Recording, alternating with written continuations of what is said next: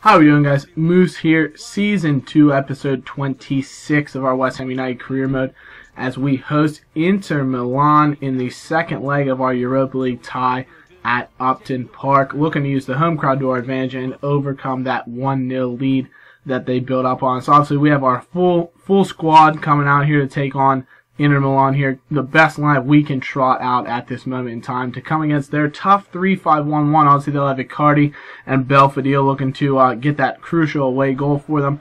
But I have some faith in the team. The boys can come out and create some chances here early on here. Trippier, nice little bit of skill here. Nice little ball roll. Gets inside his defender. Plays it a little bit too long for Matt Jarvis, but he's able to knock it down to Lacazette. Turns, has a shot, but it's a little bit wanting and unable to score. But Inter Milan come back the other way in the counterattack. Ball player with the top to Icardi on the edge of the box, and he smashes it off the underside of the bar where it's cleared away by James Tompkins, and finally Luke Shaw is able to hoof it out of the way to keep us alive. That would have been a terrible way to start the game off, but a nice little bit of passing play here. Lacazette eventually finds Andy Carroll out wide. He gets around his defender, whips into the box for Lacazette. His shot is on target, but Handanovic with a fantastic save, and then Grenier's header is well off the mark. So Inter just holding us off the scoreboard here. Ravel Morrison does well, turns defender Kaya, and it's another good save by Handanovic. So a couple really good chances. A second chance here as we come forward in extra time in the first half, stoppage time.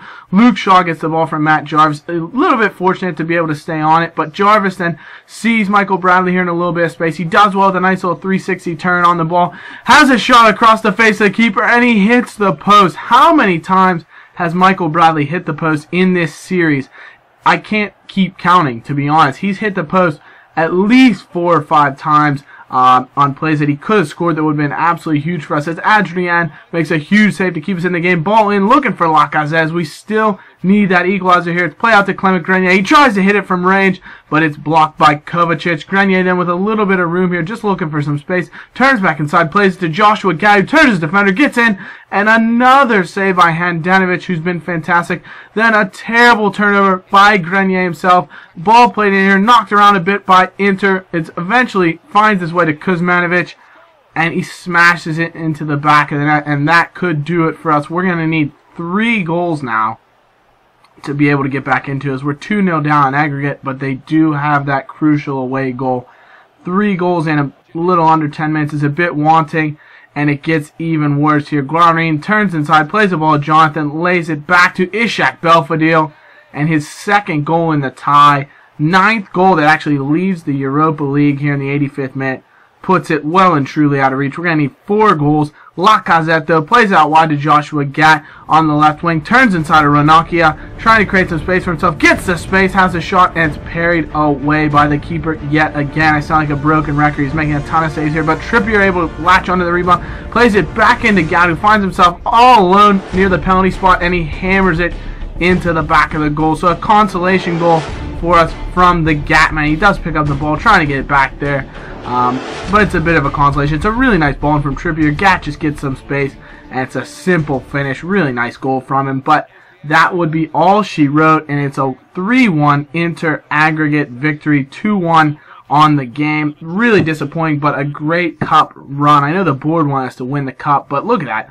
We certainly deserved a better fate. We dominated the first leg. In this leg, 57% possession, 7 shots on target to their 3, and certainly deserved a better fate than a 2-1 loss here today. So really tough way to go out, but that said, I'm certainly happy with the boys and the effort they put in. Also going through our Sporting, PSG, and AC Milan, so it could see an Inter Milan, AC Milan semifinal or final, which would be absolutely nuts. So definitely some good fixtures going on in the Europa League. We get 500K as a result, which we could then put to good use, bringing in either a 5-star scout or using it for Jonathan Dos Santos' transfer fee. Like I said, I have him on a £5 million future transfer fee at the end of this season. So we'll probably use some of the budget to bring him in as replacement for Diame, who is leaving to go. He might actually be on to Southampton, who we do play in this next game, as we currently sit a point ahead of Liverpool for the 4th and final Champions League spot. But we do have a game in hand, so this game is huge for us. Anything we can take from it would be great, because we're actually playing kind of our second-rate side, since that Inter game was only 2 or 3 days prior. So we're playing a ton of reserves. Obviously, some great players. Gat, Sidney Sam still starting. Danny Ings up front. But that said, we are playing a bit of a reserve side here just because it's really what we have to do. We also have a game with Norwich in 3 days' time as well. But right off of kickoff, Danny Ings here linking up with Joshua Gat. It's a beautiful through ball to Dos Santos. Turns back inside, lays it to Gat right at the keeper. And Sidney Sam just smashes the rebound through the center of the area.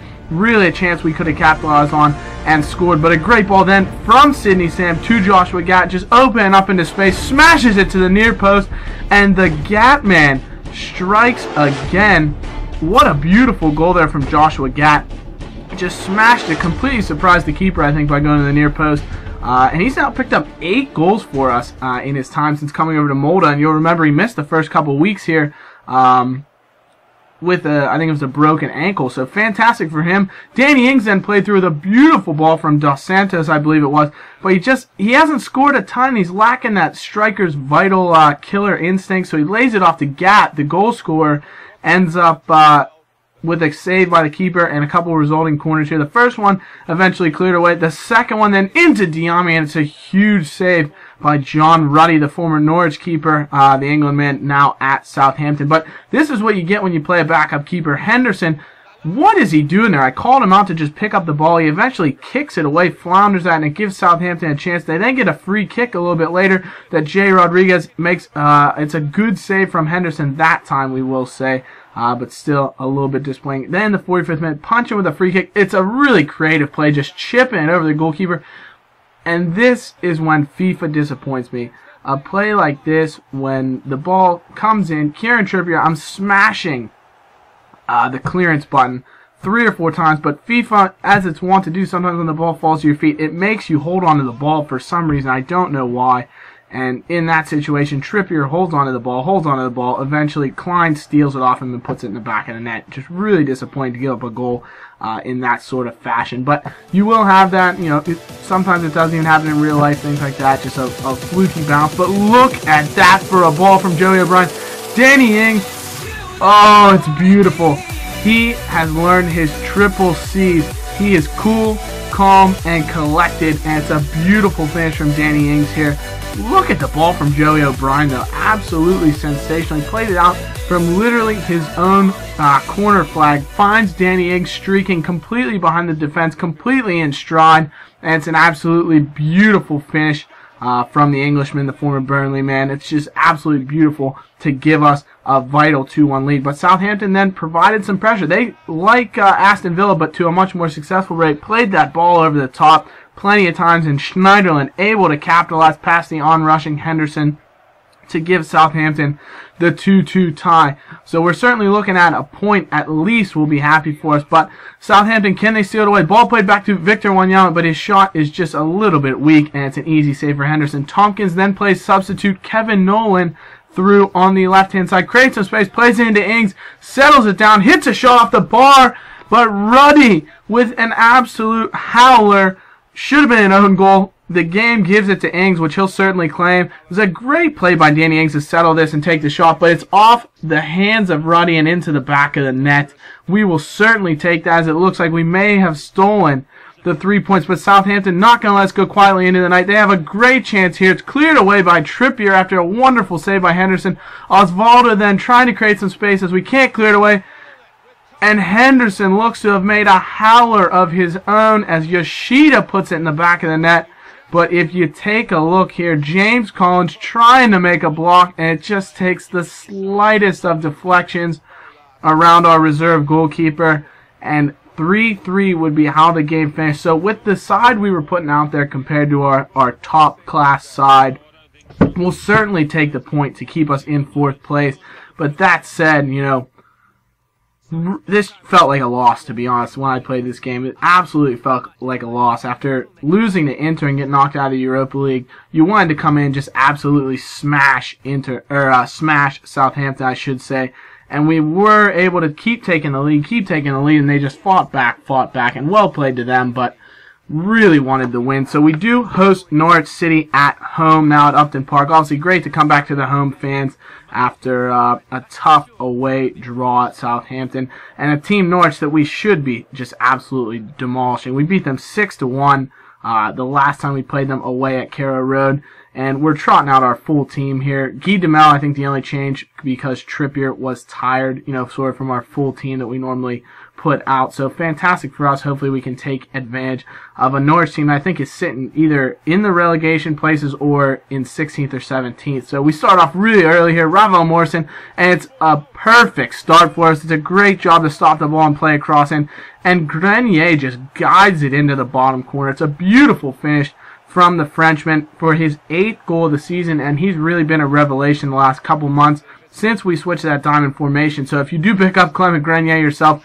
try him out in the diamond because he's absolutely been stellar there. We get another chance here as Jarvis just bombing up the wing, so much space, plays it into Andy Carroll, similar to that Lacazette chance they went wasteful against Inter Milan as he blasts it over the bar. But we get a corner here in the 25th minute, and this is an absolute bullet, maybe the fastest header I've seen all season, as Andy Carroll picks up his 20th league goal that now leads the league by himself, as Wayne Rooney actually has 19 goals in the league. I checked the stats earlier before playing this game, and Wayne Rooney is caught up with 19 goals, but we try to be a little creative here. Off the corner, Grenier just plays it back outside the area to Ravel Morrison, who hits it audaciously on the volley, but it is a chance that goes wanting. Really close to going in, though, as Morrison uses his skills. Nice little roulette and plays the 1-2 with Guy Demel.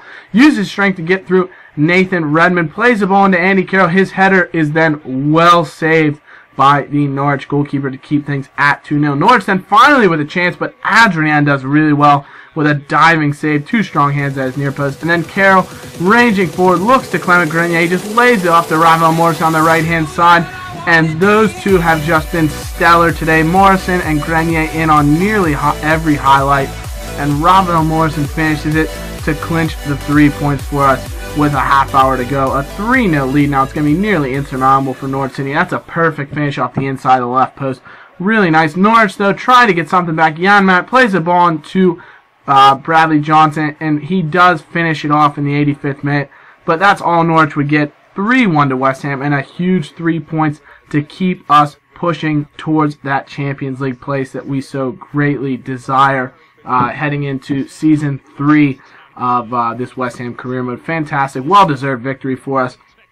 It was a little bit touch and go on the defensive side, playing guys like Demel and Collins in there. We also get note that Andy Carroll is going to be out for 3 weeks. He did sprain his ankle on a challenge late in the game, about the 75th minute, and I subbed him off for Whitehead. Lacazette bruised his shoulder, but he was able to stay on, so we'll see how we deal with those striker injuries moving forward. But the return of Hammers headlines to close out this episode.